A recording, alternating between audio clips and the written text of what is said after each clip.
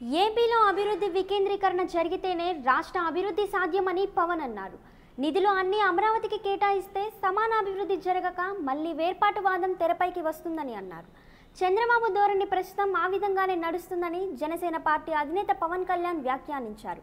జనసేన పోరాట యాత్రను భాగంగా పాలకొండ, రాజాం, ఎచ్చర్ల నియోజకవర్గాల్లో నిర్వహించారు. ఎచ్చర్ల నియోజకవర్గంలోని రణస్థలం మండల కేంద్రాలలో జనసేనాని పర్యటన సాగింది. రణస్థలంలో ప్రజలను ఉద్దేశించి ప్రసంగించిన పవన్ గత ఎన్నికల్లో తెలుగుదేశం పార్టీకి భుజాన్ని కాస్తే ఆ భుజాన్ని చంద్రబాబు నరికేశారని, ముఖ్యమంత్రి గారు అన్ని గుర్తుంచుకుంటామని హెచ్చరించారు. 2019 ఎన్నికల్లో తెలుగుదేశమా జనసేన తేల్చుకుందామని సవాల్ విసిరారు. అభివృద్ధికి జనసేన ఏనాడు వ్యతిరేకం కాదని, అదే పర్యావరణాన్ని నాశనం చేస్తే అభివృద్ధికి జనసేన ఎప్పుడు వెంట నిలవదని స్పష్టం చేశారు.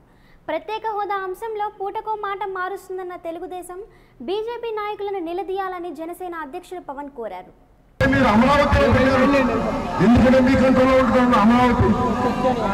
అలా కాకుండా ఇంకొకసారి ఆంధ్రప్రదేశ్లో వేర్పాటు ఉద్యమాలు కాకుండా ఉండాలంటే సమానమైన అభివృద్ధి జరగాలి.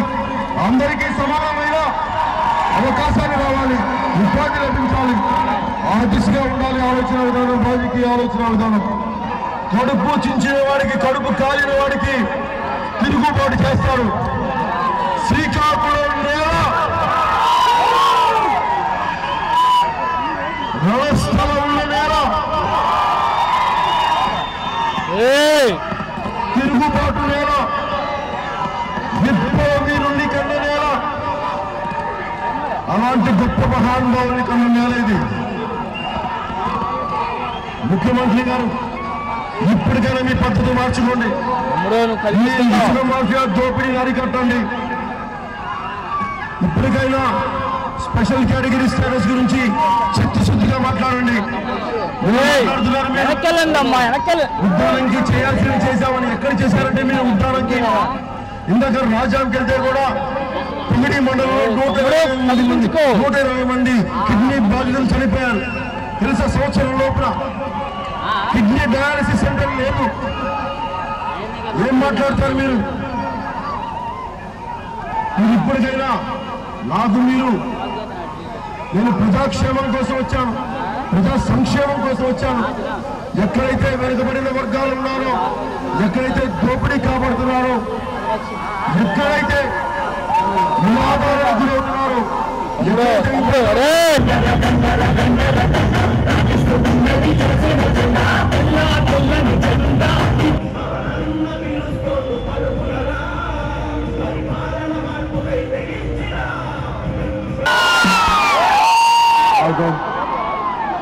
ఇప్పుడు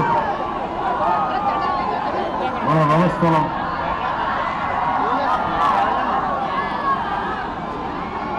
అనే పేరు శ్రీకాకుళంలో కాకపోతే పేరు